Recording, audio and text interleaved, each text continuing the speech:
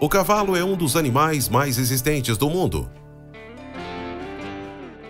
Eles podem correr por horas, sem parar graças às suas adaptações evolutivas.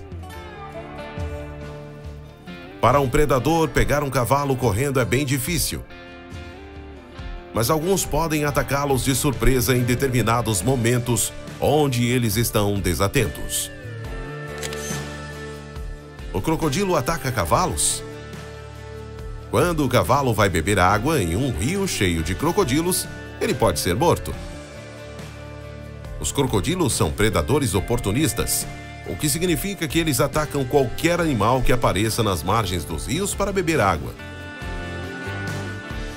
Na África, por exemplo, os crocodilos do Nilo atacam diversos animais parecidos com os cavalos, como as zebras. Eles obtêm maior taxa de sucesso quando elas estão atravessando os rios, mas também as pegam quando elas vão beber água. Geralmente, ataques de jacarés a cavalos são mais registrados do que crocodilos. Principalmente na Flórida, nos Estados Unidos, onde já foi registrado até uma batalha entre eles fora d'água.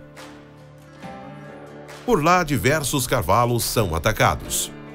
Já os ataques de crocodilos a cavalos são mais comuns em regiões como na Austrália. Por lá vive o maior crocodilo do mundo, sendo um adulto capaz de capturar um cavalo com até certa facilidade. Cavalos que vivem em fazendas próximas dos rios são atacados. Também já foram registradas imagens de crocodilos comendo um cavalo em um rio. Mas ele ainda era um pequeno potro.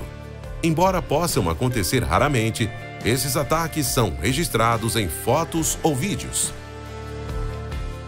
Mas sim, os crocodilos comem os cavalos se tiverem a chance de pegá-los.